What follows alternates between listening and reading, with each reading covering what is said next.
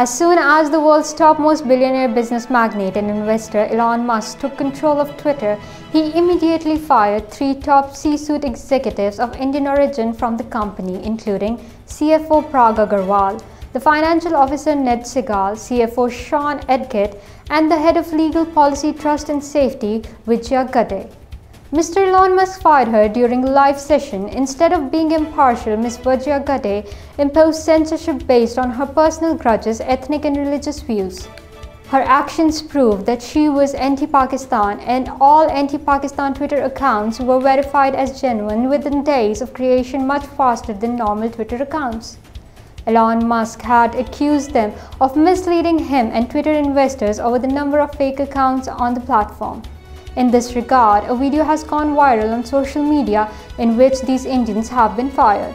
I do think we've failed in a couple of ways, and I want to admit that. Failure comes with a big penalty. You're fired. Why don't we, off.